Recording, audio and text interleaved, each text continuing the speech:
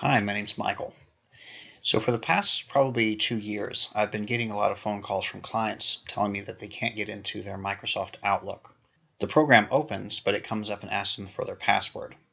And this is something that happens on email addresses that end in sbcglobal.net, bellsouth.net, and att.net. So what's happened is Yahoo, the company that handles these email addresses, has switched to a more secure username password scheme that doesn't accept passwords from Microsoft Outlook or programs like it, like Windows Live Mail, Outlook Express, or Thunderbird. I believe this also happens with the Macintosh Mail application if you have a Macintosh. So what I'm going to do is show you how to fix it. So I'm on google.com right now. If I go to yahoo.com, go to sign in. You may have already figured this out, that if you come to yahoo.com, put in your email address and the password that you know is correct, it will let you access your email. I'm going to go ahead and do that.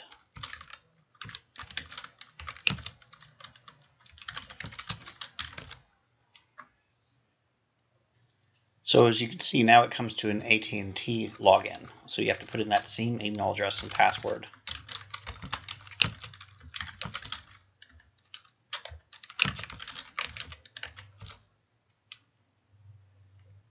Okay, so Yahoo Terms and Service, it's explaining here that it got bought out by Verizon Media, which is part of the problem. I'm going to come down and accept that.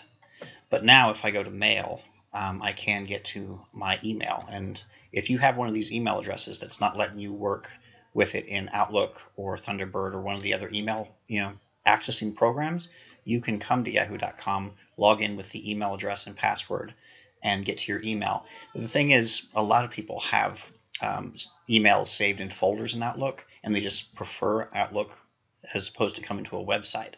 So in order to get Outlook to work, we'll go back to Outlook here. So here's my my email. There's not much in there, but there's also a password prompt. And if you're having this problem, you probably recognize this. You sit here, you type in the password you know is correct, and it says it's not correct, and it asks you for it again. Now the trick is to go to att.com. I'm going to move this little window out of the way, which I'm sure you're probably used to having to do, move the thing out of the way so you can actually do what you want to do. I'm going to come up to My Account, and it looks like it's not signed in at the moment, so I'll need to click Sign In. It may or may not, but what we want to do is get to Profile. Okay, I hit Sign In, and it did sign me in. Worst case scenario there is you have to sign in again with that same email address and password.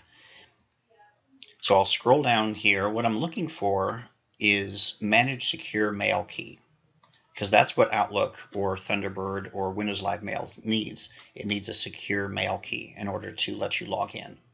It shows my email address there. It'll show yours when you go. I'm going to click Add Secure Mail Key. I'm going to give it a nickname, and you can put anything you'd want here. I'm just going to tell it Outlook because that's what I'm going to be using this for, and Create Secure Mail Key.